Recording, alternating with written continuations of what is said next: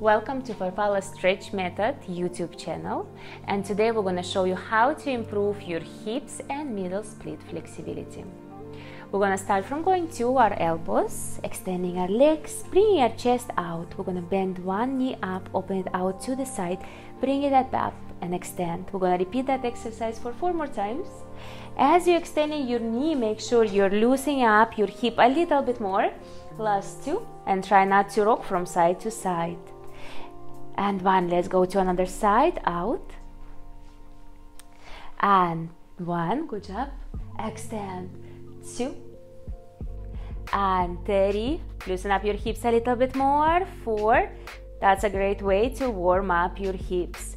From here, we're going to bend both of our knees, open to butterfly and extend our legs out. From here, open to butterfly, close in and extend. Go 2. As you're opening your knees to the butterfly, squeeze your glutes to bring your knees closer down to the floor. That's 3. We have 7 more times. Each time, try to bring your knees closer down to the floor. 4. Extend more.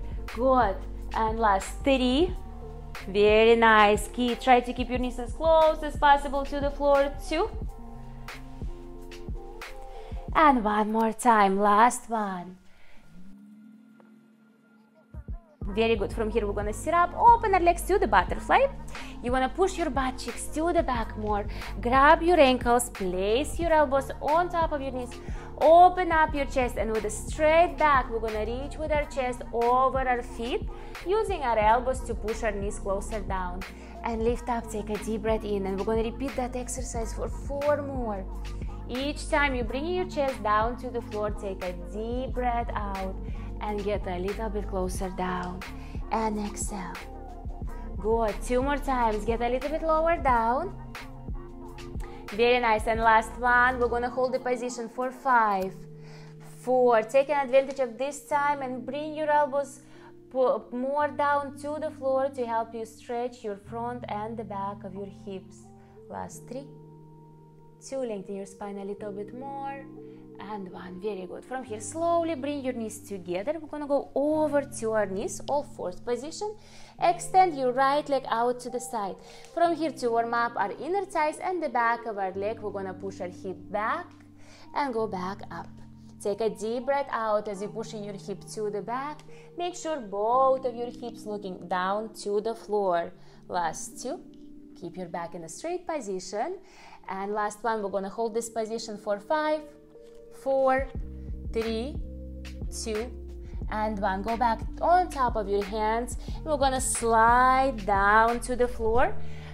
If you cannot touch the floor, just make sure that your hips and your knees are in a straight line. You want to feel a deep stretch on your inner thigh, your front of your hips, and the back. Hold for 5. Loosen up your hips a little bit more. Take a deep breath in and out. 4, 3, 2. From here, let's bend the knee to the back and hold the froggy position. Open up your chest for 10, 9, 8. Squeeze your shoulder blades more. Take a deep breath in and out and loosen up your hips a bit more to get closer down to the floor. Last 2. And 1, very good. Bring your knees together, and we're going to extend our other leg to the side. Lengthen your spine. From here, we're going to keep our hips square, shift back and go up. Go 2. Take a deep breath out as you're pushing your hips to the back. 3. Last 2, 4. And last 1, we're going to hold the position. 1, push your tailbone back and up as much as you can. Nicely done. Shift your body weight on top of your arms and slide to the side. Make sure your hips and your feet are in the straight line. Don't push your hips back or front too much. Engage your stomach. Squeeze it inside so you don't feel discomfort in your lower back as you're holding this position. Hold for last 5. Take a deep breath in and out. 4, 3, 2, and 1. Very good. Bend your knees, extend your arms and bring your knees together. Nicely done.